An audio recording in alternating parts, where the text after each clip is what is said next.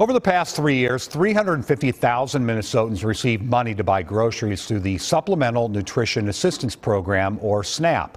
But this month, the emergency pandemic program ends. WCCO's Kirsten Mitchell shows us who's trying to help keep our neighbors fed. This is the Camden Collective on a weekday. Although it's quiet in the basement of this North Minneapolis church, Anna Gardine's work is never over.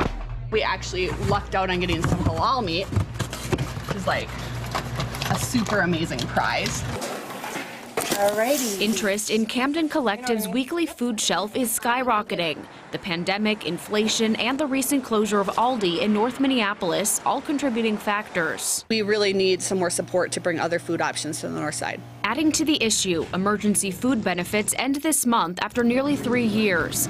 Hunger Solutions, a Minnesota-based organization, says seniors who were qualifying for $23 a month on SNAP received $238 under eSNAP. Without it, clients could lose an extra $95 to $250 or more a month based on household size. It's really going to have a dramatic effect because no one could have expected that, of course, there would be the kind of inflation there is. As a SNAP recipient herself, Anna worries many families will be caught off guard. They're just going to be really shocked when they realize that their food benefits have been either really dramatically reduced or cut off. In response to the end of eSNAP, a bill providing $5 million in emergency funding to Minnesota's food shelves is headed to the governor's desk.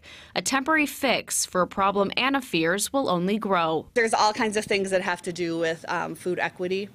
And so those are all things that are on my mind and all things that I want to work on. In the meanwhile, we're trying to serve families as we can while we try to think about those deeper issues. In Minneapolis, Kirsten Mitchell, WCCO 4 News. Food shelves say financial donations make a bigger impact than food items themselves.